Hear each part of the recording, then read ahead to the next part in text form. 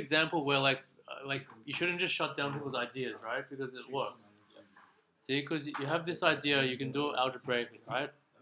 So you either know it works by trying it and it works, or you know it doesn't work by trying it and it didn't work. Okay. And I think at this age, it's better not to presume that it won't work. Does that make sense? Yeah. Because look, you said A could be that number, right? And then it does give you an easy sequence of terms, okay? Right? All you have to work and out. The pattern is that the coefficient always increases by 1, and this number decreases by 5, 7, 9, all the odd numbers, right? Highest, which is the middle, obviously the middle term. But anyway, so it's an easy pattern, okay? And by the time you get to 12, it'll be 11a minus 120, so right? The highest term, 6 times 12. So if 11a minus 120 is the 12th term, it has to equal 12, right? Because we know the last term is 12. So if 11a minus 120 is 12, then a has to be 12, okay?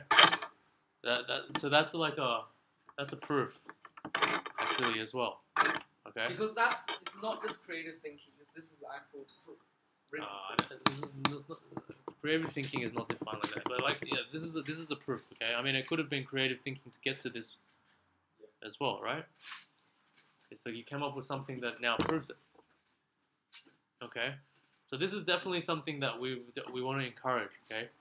So like solving the question in the timed condition, is good. But proving it untimed is also something we're going to work our way up towards, okay?